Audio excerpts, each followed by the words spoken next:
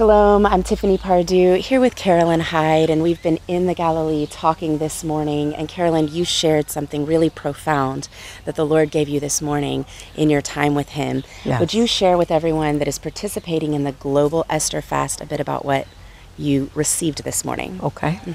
I get dreams, visions, words, and this word came so strongly this morning from Ezekiel.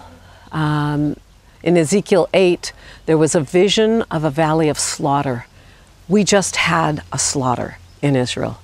And this was followed by Ezekiel witnessing a man in fine linen with a scribe's kit at his side. And he was going around and marking. It says in the English that he was marking the people who groan and sigh over the abominations that are done in Jerusalem. And there are many.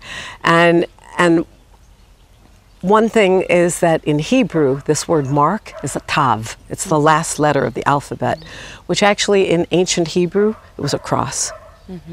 And so he was marking people with this tav. Only those who groan and sigh over the evil done in Israel. And he said those who do not groan and sigh over them, it's judgment. And a very strong word, very powerful word. And then, of course, Ezekiel sees the wheels that are covered with the eyes and the vision that he had. But my prayer is that every one of you will be marked with this tav, that the man with the scribe's kit will come to you in the night and he will put that mark on your foreheads because you are grieving over what's happening here.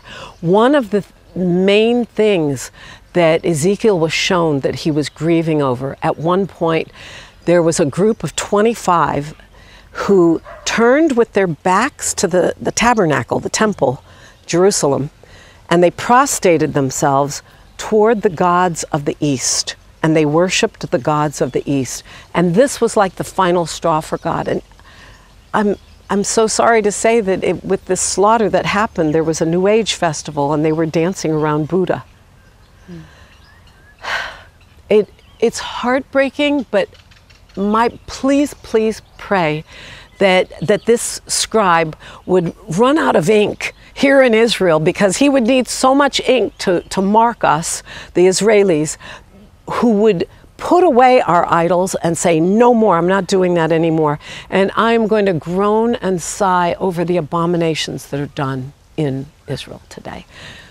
Thank you for your love and prayers.